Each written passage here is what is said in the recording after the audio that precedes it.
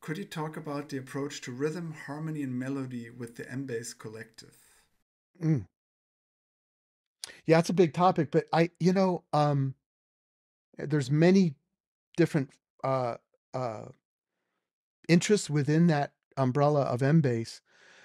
Um, but a couple of things really, I'll use that phrase again, underpin. A couple of things really underpin mbase.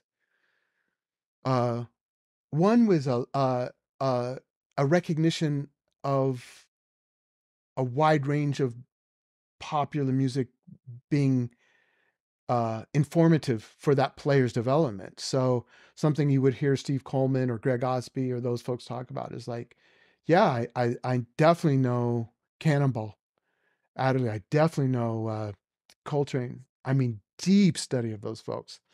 Also, deep study of James Brown. Deep study of Earth, Wind, and Fire. Depending who you are, might be the Beatles, maybe not, maybe might be Hendrix.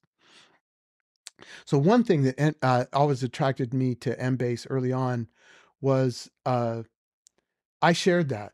I grew up listening to so many different types of music, and it even though I was playing in jazz environments, it didn't make sense to me that I would just not address all these other different types of music that I know and I love. Um, so that's one thing that underpins mbase. Um, but a couple other things. Uh, mbase is uh, uh, structurally draws a lot from how African music is constructed in terms of these parts that interlock, and they're there for a reason. And there's not the normal hierarchy that you would get in the West of melody, and then rhythm is supportive to that. Like melody, and then harmony supports melody, and rhythm supports all of that. Each of those parts can be seen a bit of as the mosaic, and that's not blues has shares some of that as well. So mbase, in my view, actually, because blues is very part oriented in that same kind of way, to some extent, um, those parts and how they interlock are all equally acquired. So if you're playing in Steve's band or Greg's band back in the day, like when I first moved to New York, and I met the mbase folks, and I started playing with Robin and Greg, many days of the week, there'd be a jam session at one of their house, like Greg's house.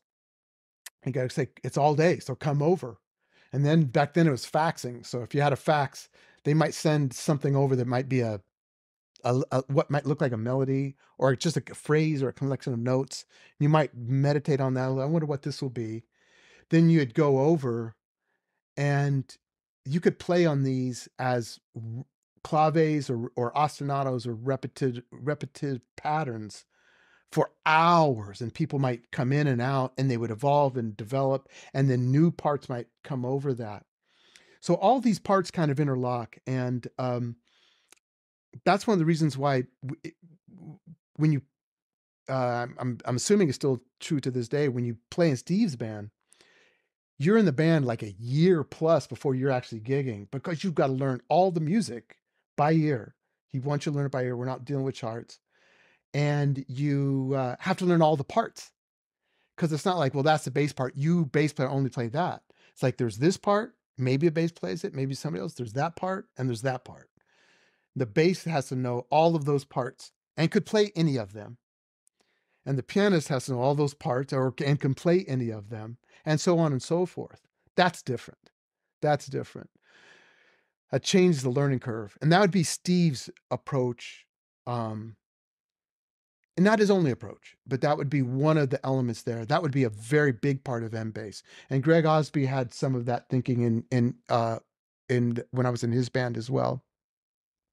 These parts were pretty interchangeable. So sometimes he might sketch them out for us to learn them, or we'd learn it by ear, or if we didn't have time and we were recording, he's like, here's the part. But it wasn't always sure who's going to play what. Let's see how these interlock.